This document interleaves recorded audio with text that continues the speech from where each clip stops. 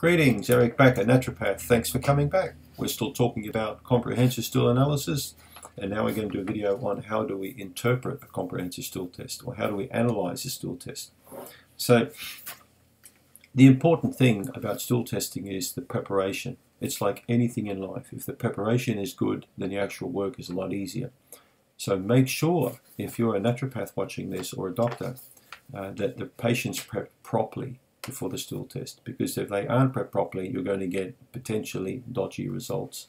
So you can't prescribe a good protocol or craft a good protocol around results that are not sound, that are not absolute, to your mind, excellent results. So excellent results are only achieved with withholding of probiotics for 14 days and with withholding of antimicrobial supplements for at least a week. Prescribed medications, of course, we can't concern ourselves with those. And the diet of the client, I prefer the clients to eat as they wish to eat for that week or 10 days prior to testing, not to go on very strict exclusion diets. Not a good idea.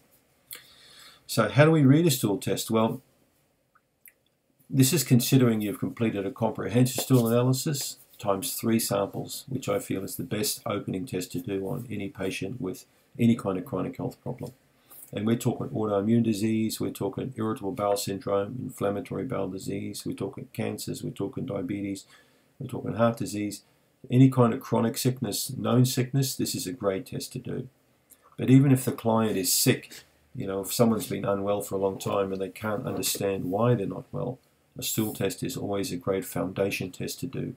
In my opinion, it's superior opening test over the oat test, the organic acids test. It's a superior test over a hair analysis. It's a superior test over food allergy profiling. It's a superior test over neurotransmitter testing.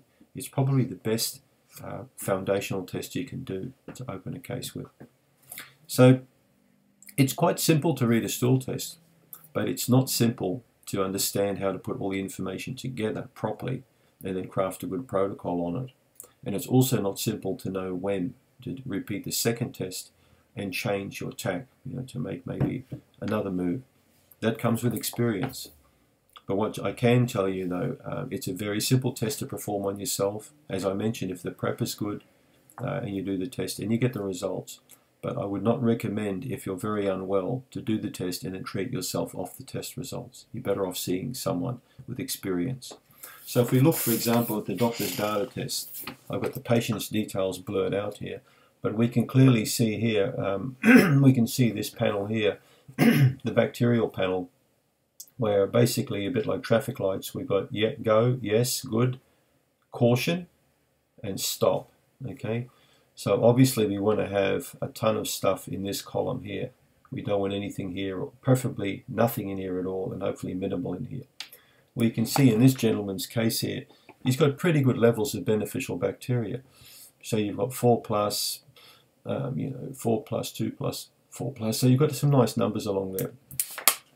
But I'll call this guy Greg. But you can see in Greg's case here, we've actually, he's grown Candida kefir and geotrichum. So this guy was consuming, several ounces of kefir every day.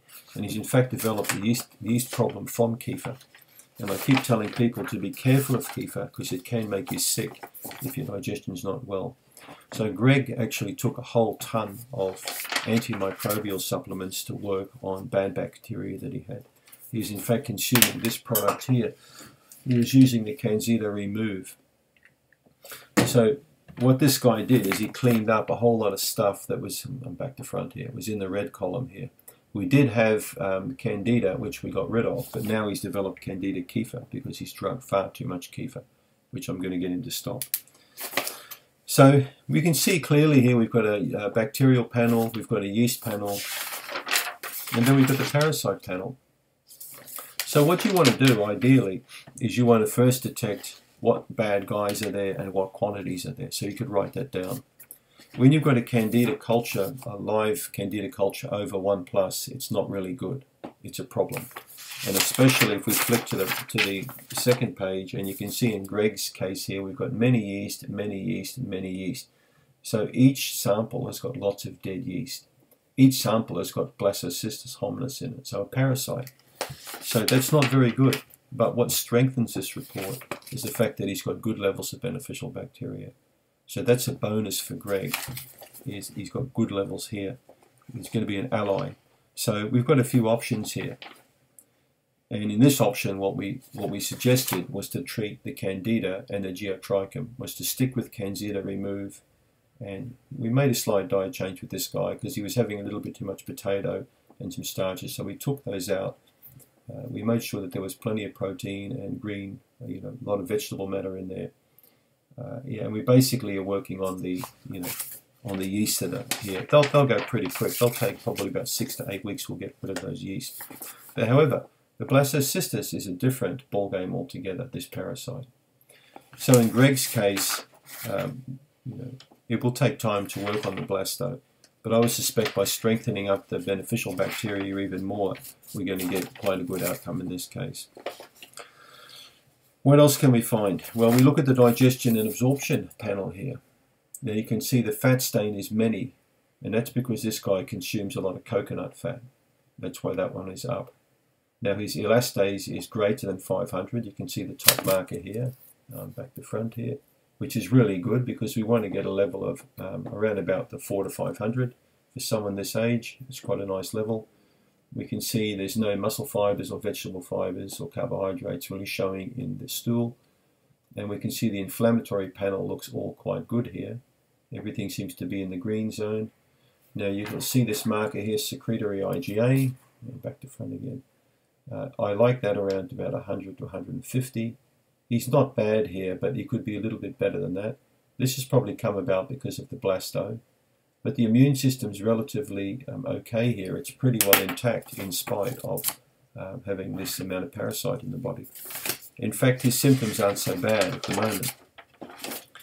What we got here, if we look here, we found something interesting.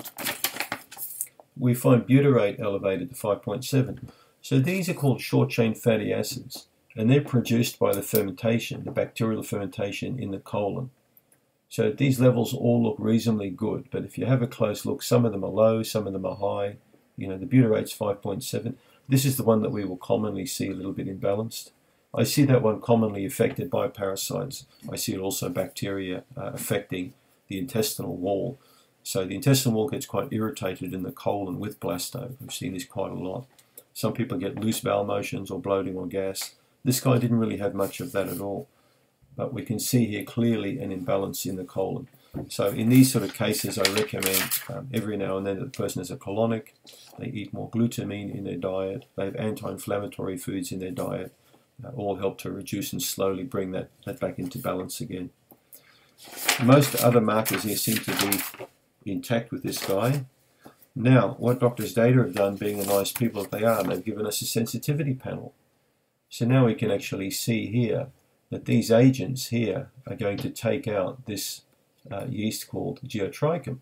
And you can see here grapefruit seed extract is coming back as something that's going to really go to town on this yeast here.